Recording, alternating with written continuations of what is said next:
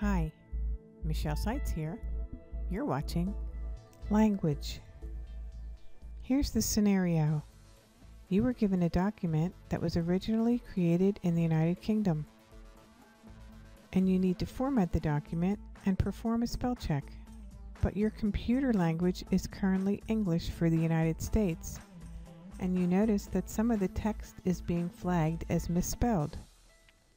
You need to preserve the original language, which is that of the English United Kingdom, so that the spell check will not flag this text. To do this, you need to change the proofing language. There are two options. For both options, you need to highlight the entire document. Select Ctrl-A to highlight the entire document. So go to the Tools tab, select Language, set Language. The language dialog box is displayed.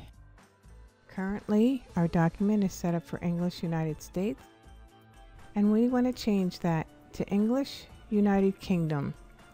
So make your selection and say OK. Notice that the words that were previously flagged are no longer flagged as being misspelled.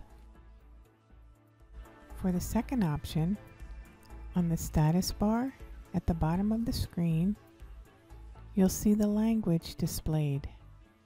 Double-click on the language, and the language dialog box will be displayed. Make your choice and select OK. And that is the end of this lesson, Language.